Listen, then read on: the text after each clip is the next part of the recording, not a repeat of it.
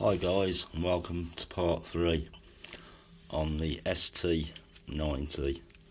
Right, better start thinking about getting this engine together. I'm waiting for parts, but I have looked at the head and the valves are leaking, so I thought I'd start with that first. Right, to get them out we need to undo them three so we can actually slide the pins out from here, so we can get it apart, so I can get the valves out and regrind them. So that's what I'm going to do. Start here and work back to getting the engine put together, and then find out if it's good or bad. I should imagine it's going to be good because it's being rebored. Right, let's get these three out to start with. Okay, I've drawn them out from the head. Now these can be a bit of a pain up the arse because there's nothing to grip to. So what I've done, I've just wedged a few screws in there just so you can get a grip, and then you can draw it out from there. Otherwise you can be there for ages just trying to get out of them and pull them.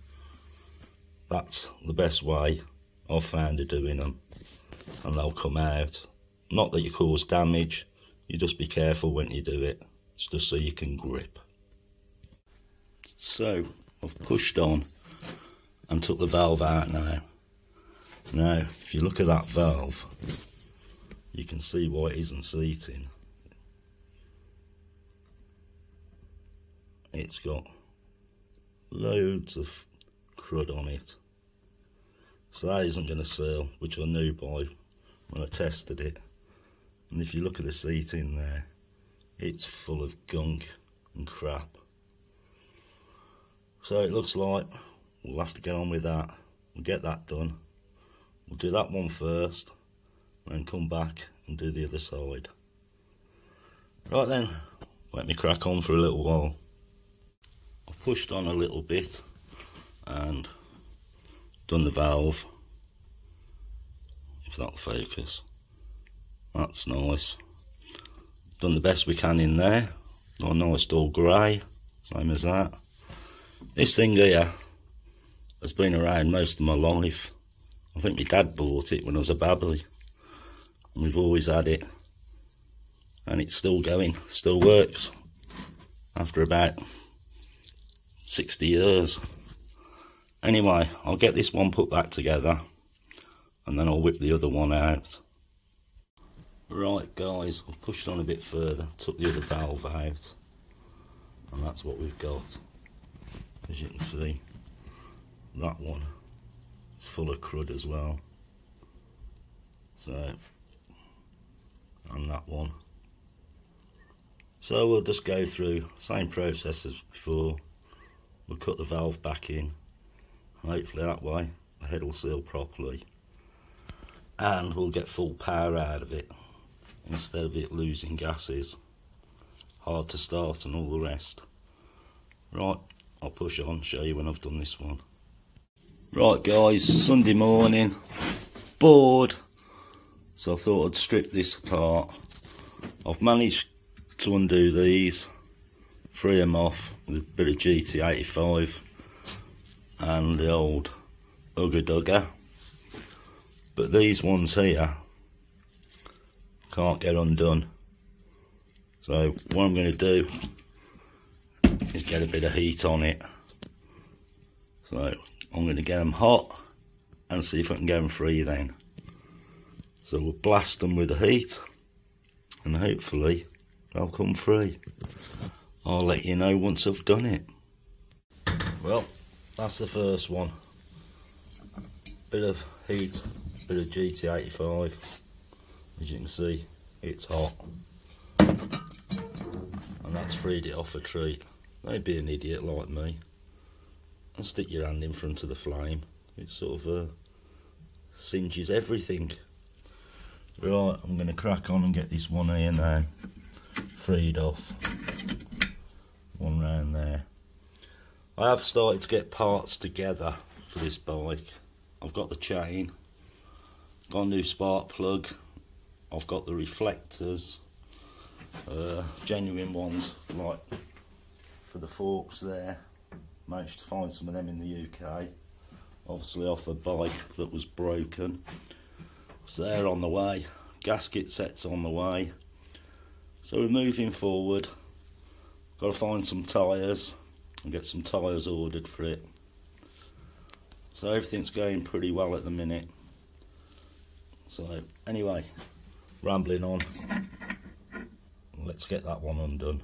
That one there. Well, that one didn't want to play nicely.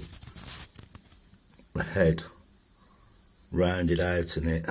So I resorted to mole grips to get on it. But eventually got it out. It probably took me 10 minutes. But it was cherry red, but it still just wouldn't go. But we got there in the end. Anyway, bit of trivia. What is it, Sunday today? Bank holiday Monday tomorrow. And we're off to an auto jumble. See if we can find any bits for any of the bikes. If it's interesting, I may do a little bit of videoing on it. If not, you won't see it. Well guys, I've done the auto jumble. This is what I bought. If anyone's interested. Splashed out.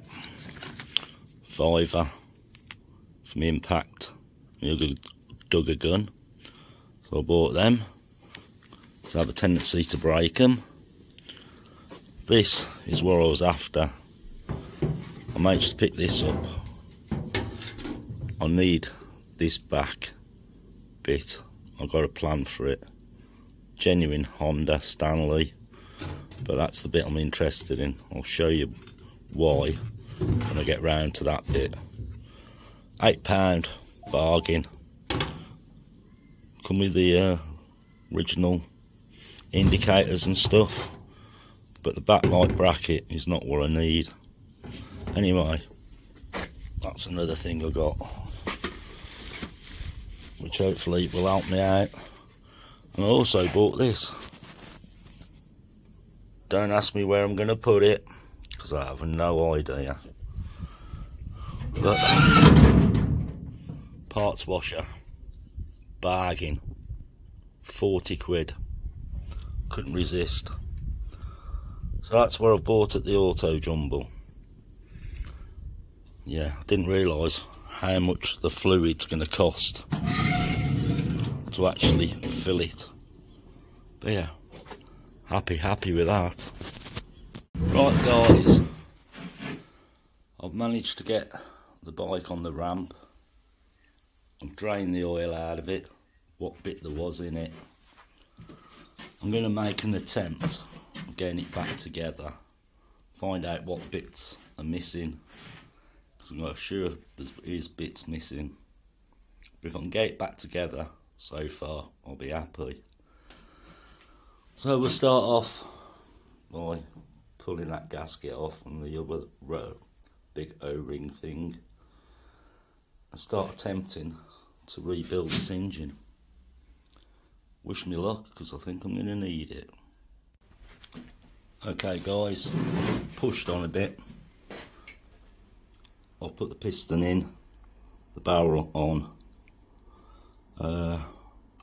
Yeah, it's all going pretty well at the minute. I have found that there is a dowel missing from there, but I've been out, searched the garage outside and found another dowel, so we can carry on with this now. Yeah, it's been a bit of a bugger, but so far so good. Pushing on. So guys, I've pushed on a bit further. I've got the head on, the cam in, set up as much as I can. I've found we are in here, the little bowl, little nut for the tappets. That's missing. I'm going to have to get one of them, which I'm going to have to search the garage, see if I can find one. The other problem I've got now is this. this should have a oil seal in there. That's missing, so we can't put that on. Plus the fixings for here, here and here are missing. So we're sort of a bit stuck. Or I've got another engine, a st90, that I could probably pinch the bits out, but it's a complete engine. Just nick some of the parts out of it so I can get the parts for this, and then put them back in the other engine. But that's debatable. I'm going to have to think about it. But really, I want to see if this one's going to start and run. So it might be a resort to that. Anyway, I'll let you know. Right then, made a decision. Looks like I'm going to pinch it all out of that. That's a complete engine that I've redone. But I'm desperate for them bits to see if that other one is going to work. Right, let me get this stripped out. Well, there you go. I've had to pinch it and that, so we can carry on with that. Right then, let's carry on. Okay then, right, we've fitted that, timed it all up on that, and guess what? No spark. Ended up taking the coil out, flashing the coil with 6 volts, that was working. Put it all back in and still no spark. I reached the point where I just thought, that's it, I've had enough. I'm going to lock the door and come back tomorrow, because I just couldn't get it to spark no matter what I'd done. And then I thought, that switch there, you see, because I'd got a battery connected up, I thought, oh, I'll just check the lights. I thought, from that bunch of wire, it must be the lights. Guess what? That's a kill switch. So it didn't matter if you switched that on, that still kills spark. Put that on, tried it again, we got spark. So for probably an hour and a half or more, I'd been messing, scratching my head. Turns out it was that. Now I have spark. Another thing, when you buy a bike like this, and they say, oh, all the parts are there. No, never believe them. There's always loads of little bits they've missed, like the screws, bolts, and all the rest. Anyway, I've started to build the top end. I've changed the O-rings in them. Just on this now. I thought, oh, I'll have a look at them carbs. Here's the carburettor that came with the bike, and the new carburettor there. And then I looked inside, and if you can see, there's no slide, no needle. So I thought, well, that's it then, I'm going to have to use the brand new one. Excuse me. Then remembered from when I built one before, we got this carb that kept leaking from the bottom bowl. So my plan is, we'll give it a go. We'll take the stuff out of this one here and put it in this carb, which may be the original, I don't know. Maybe that was an original carb for it.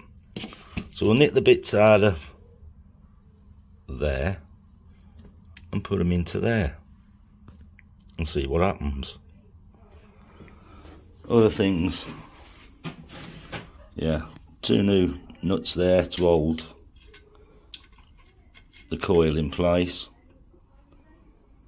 A lot of the time I've just been messing, just trying to get bits together.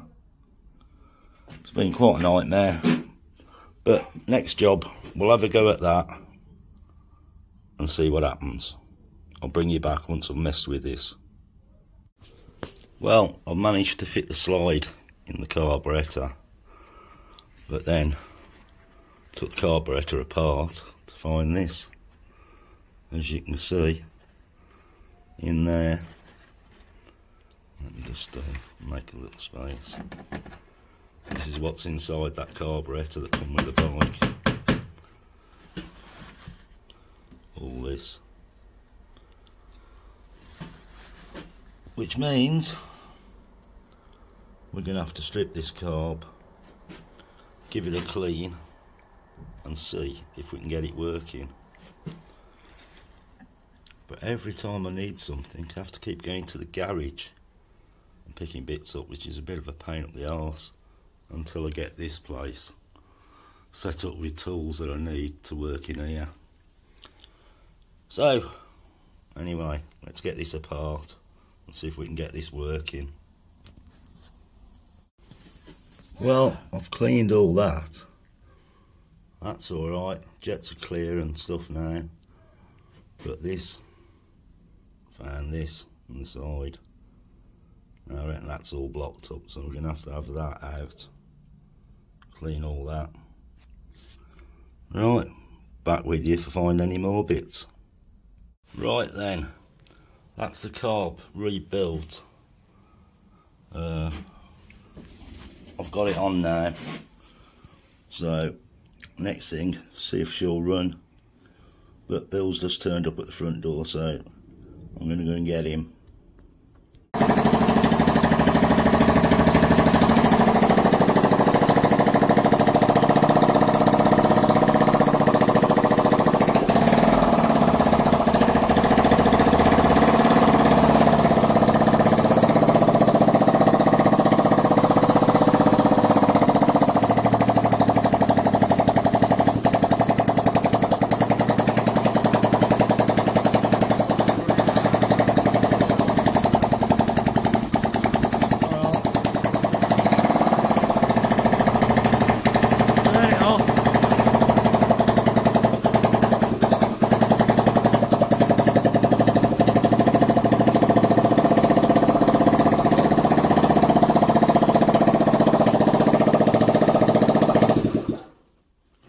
Well, Bill, I'm impressed.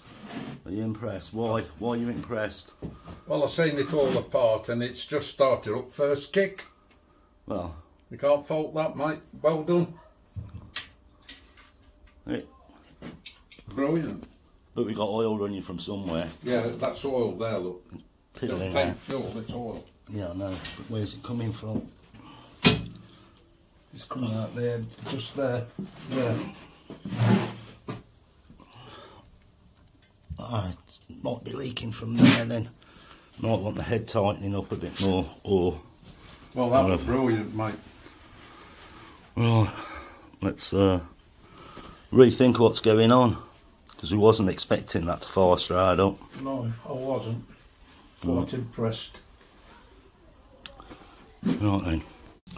Well, as you've seen, it runs, and it was running well, but it's absolutely spewing oil out of there.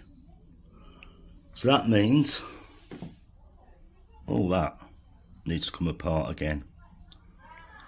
And one of you who's clever might spot what I hadn't done as well, so it needs to come apart again anyway. But yeah, look there, that bolt ain't in, which is still in there. So the whole lot's got to come apart so I can get that back in anyway. But we're moving forward and backwards at the same time, but we will get there. So let me get on with this and I'll bring you back when I've took it all apart again. Well guys, I found the problem. I obviously, in there, is supposed to be a gasket in here. And that bolt should have went in there. I obviously got distracted and never put them in.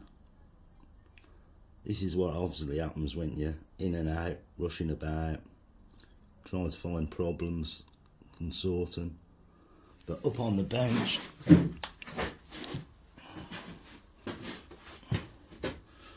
we have that there and that there.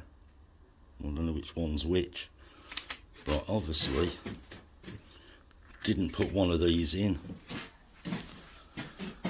So we're back to that. Let's try and get it sorted. Right then, we've got it in this time, and the gasket that goes in between there, that's probably where all the oil was coming from. But these things happen when you're doing things. When you're looking round, your mind's going over all different sort of things. Oh yeah, reflectors are on now. Yeah, it's just one of them things. We live, we learn.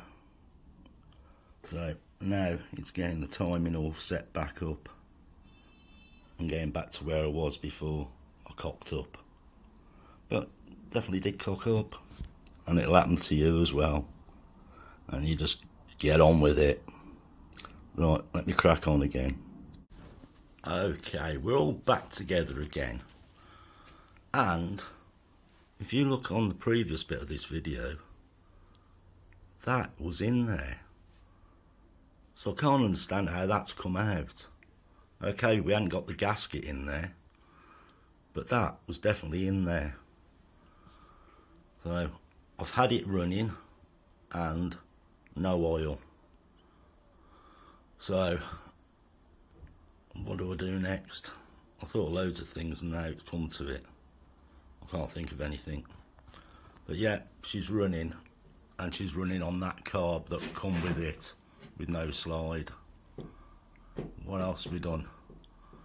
Round the other side, I've put the exhaust on.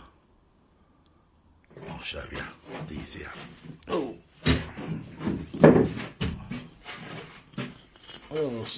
tag around. Right, exhaust is on. So I'm happy with that. Well, what I'm going to do, I'm going to call this video now and see how we get on next week. So I'm down, I'm gone.